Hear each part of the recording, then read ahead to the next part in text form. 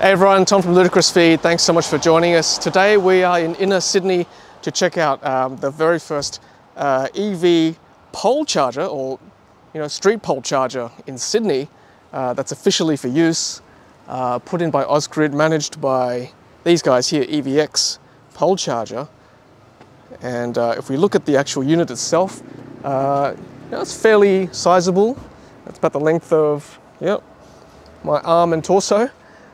And if you look at the actual unit itself, down here we've got two Type 2 ports. So there we go, there's one Type 2 there, and then we'll surround the other side in a second, but I'll show you the features first. So you can actually scan this QR code to download the app, and we'll show you that too as well. There's a phone number there if you've got any issues, and then potentially maybe an RFID card as well. Oh yes, there we go. So scan QR code to download app, plug in your charging cable. To start and end charging use the app or the RFID card. And I've read in the app you can actually hook up your previous RFID cards from another provider to your account, so you can actually use an RFID card that way. But we'll use the app today just to show you what it's like. And we'll swing around this way now to the other side, and looks like there is another port as well, another Type 2 port, and all similar instructions too.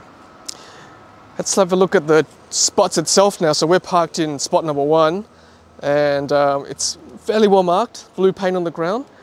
EV signage, so it's clear enough. I think it's an EV charging spot. And if we look at the street signs here, I might come over to this one.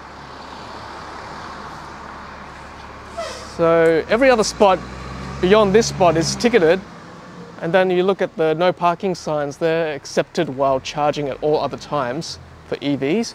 And then there's a 4P below that, 8 AM to 8 PM with an EV sign or EV car, and then only while charging. So 4P, you're allowed to stay here for 4 hours to charge. Now I guess these power pole chargers make sense in like high density living, and we are in inner Sydney, so let's see, like Anglicare Village, looks like there's a church building there. And then obviously you can see ahead, that's Sydney, that's Centrepoint Tower, so we're really very close to the city. Is there high density living around here? I suppose so, maybe beyond these streets. There's some more sort of flats and units and things, but certainly more dense than out in the suburbs. Childcare centre, some more terraces over there. So yeah, I think that's a reasonable place to put the first EV charger. It's also to do with the fact that a lot of the apartments and houses here and terraces don't have off-street parking. And that could be a block to EV ownership because you don't have off-street parking. So having a power pole charger like this in your local area would be really useful, because then you can park on the street and then charge your car at the same time. So certainly very useful for situations in the inner city like this, where houses don't have off-street parking necessarily. All right, so let's get going. Let's get charging. So I might go and get the cable first. All right, so let's open the frunk.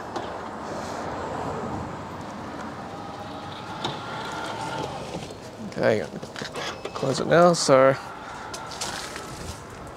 I think we will need to plug in first. I think that's what the instructions said. Yep, plug in your charging cable. So let's do that first.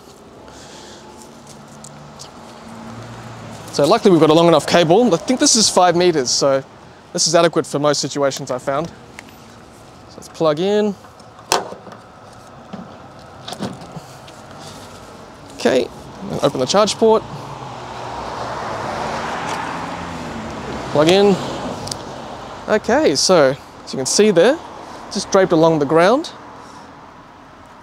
I guess the only issue is that it might be open to vandalism if you leave this car long enough here with your charging cable sitting here. So that's my only concern, I guess, doing this out in the public. Okay, so here's the EVX app.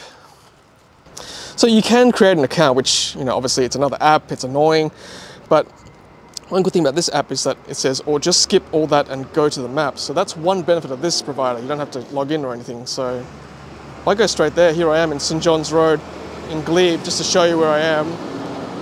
So there's Glebe, and just for those who know Sydney, there we go, Sydney's right there. So it's very close to, this charging spot right here. So let's zoom in and we'll click that one. There we go, Type 2, 22 kilowatt AC, St John's Road 75 in Glebe. So let's scan where we are. So let's go to the QR code. Okay, let's see what happens. Boom. Okay, so here we go, Glebe, 75 St. John's Road, 22 kilowatt, type 2. Flat rate is 50 cents per kilowatt hour. It's minimum cost of 50 cents per session. Please log in to ChargePoint. All right, so my apologies, you do have to log in. So let's do that right now. Okay, so my apologies, I take that all back. You do have to log in or sign up, unfortunately. So let's do that again. Okay, so once more, pay via, and put in your payment. Okay, one more time, take 3. So you've got to do all this, but you should only need to do it once, and then hopefully from then on it's fairly easy. So let's press start charging.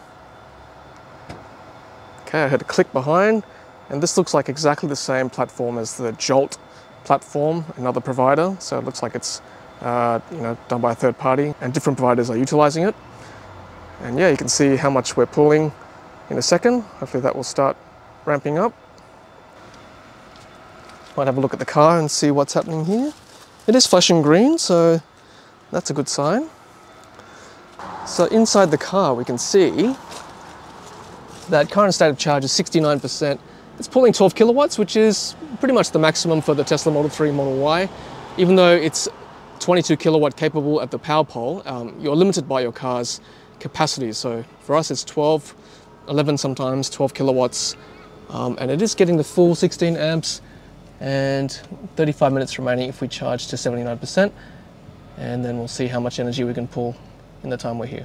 And I'll just show you what's on the app here, and it is starting to pull some energy. So it says 7 kilowatts on the app, the car says 12. A little bit of a discrepancy. This might catch up in a moment, but 2 minutes have passed and it's pulled 0.13 kilowatt hours. We'll just give it a second just to see how much more it's pulling.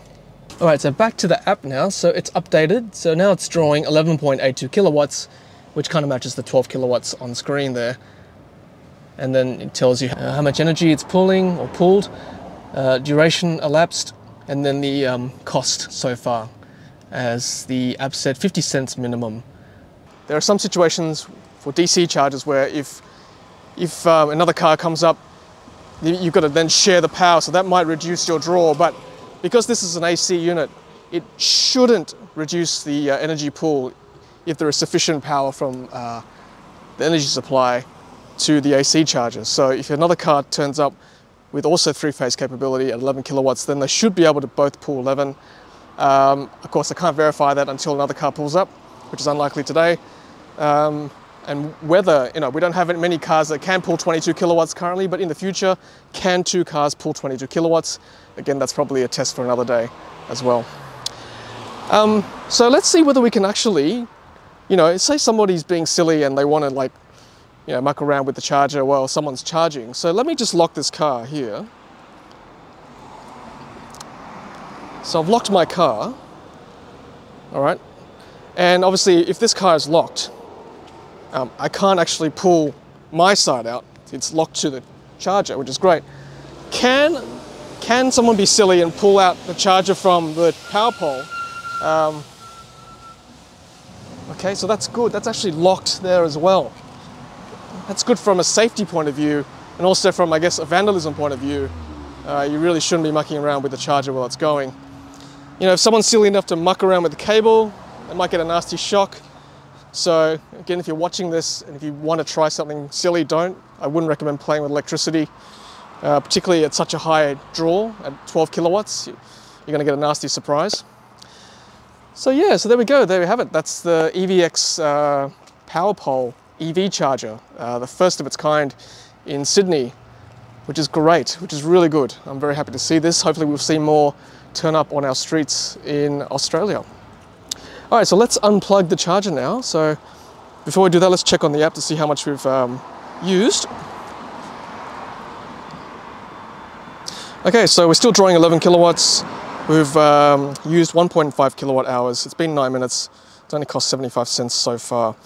Now just note too that 50 cents per kilowatt hour is expensive. It's almost on par with some DC chargers and certainly more expensive than suburban domestic tariffs. So for example, we're getting 7 cents per kilowatt hour with Powershop. I'll leave a link to that in the video description below. But again, if you don't have a choice, if you don't have off-street parking, then certainly you've got to pay these rates. And I think that's a fair compromise for having these facilities in your area. All right, so let's end the charging session. Let's press that. You can now unplug the cable, and there's some stats there, 88 cents. You can see the graph, 12.2 kilowatts. And then there we go. It took 10 minutes, and you can see the start and finish time too, so good statistics. And I certainly heard a click on the box behind me, which indicates that we're done. And from now, it should be easy enough to just unpull it. There you go, that was easy enough.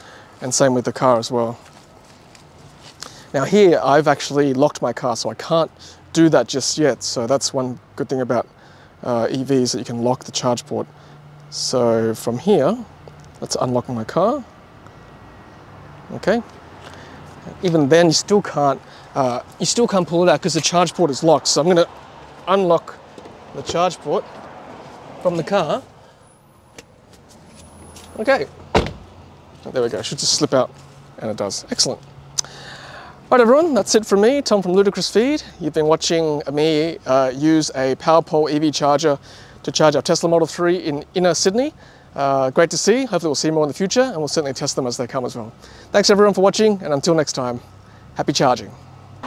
Okay, so in the hours between 8 AM and 6 PM, Monday to Friday, it's $5.60 an hour. And that's pretty much the charging time on the street sign there from 8 to 8. So we worked out at 50 cents per kilowatt hour. If your car is drawing 11 kilowatts, that's basically $5.50 an hour or thereabouts. So it's actually almost the cost of parking your car at the same time. But you get a free charge, or you get included charging as well at the same time. So there you go, that's a good comparison there. And thanks to Joy for pointing that out.